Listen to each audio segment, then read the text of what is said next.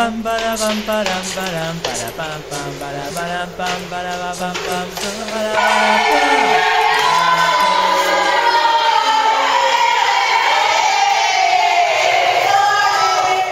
And here we have the results. Who can explain them?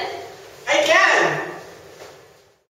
During physical exercise, the organism undergoes a lot of changes, which are regulated by the sympathetic nervous system. As a muscle contracts, it pulls on a bone to create movement. When muscles do their work, they need more energy. The blood gives nutrients and oxygen. If we need more blood reaching muscles, it must go there from the organs that are less active. This phenomenon is called blood redistribution. Blood circulates through blood vessels like arterioles. While we are doing exercise, arterioles from muscles and heart dilate.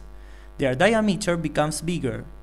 On the other hand, arterioles from kidney, liver, and digestive system contract, so blood is directed to the areas where it is more necessary. In order to satisfy muscles' requirements during exercise, cardiac work increases. Heart must pump more blood per minute, and it is achieved by increasing cardiac muscles contraction per minute. In other words, increasing heart rate. Heart can also increase cardiac work by pumping more blood in each beat, increasing the stroke volume. As we have seen, Daiana and Facundo's heart rate was higher at the end of the race. Their blood pressure also rose. Why? Because blood pressure is the force of blood pushing against the walls of the arteries. These changes in cardiovascular function result in an increase in muscles blood flow. We measure two different pressures: systolic blood pressure and diastolic blood pressure.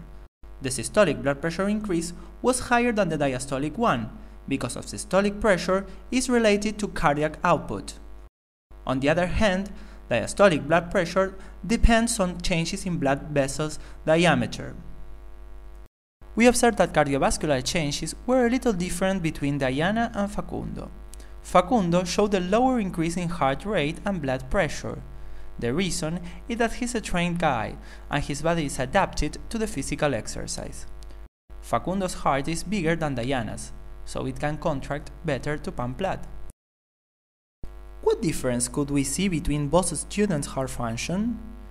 Imagine the balloons are their hearts. In the case of Facundo, the higher cardiac output is mainly because of the bigger blood volume pumped in each heartbeat. His trained heart is stronger and gets emptier in each cardiac cycle.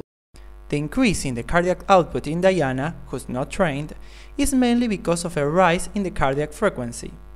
More heartbeats to pump more blood. That's why her cardiac frequency is higher than Facundo's.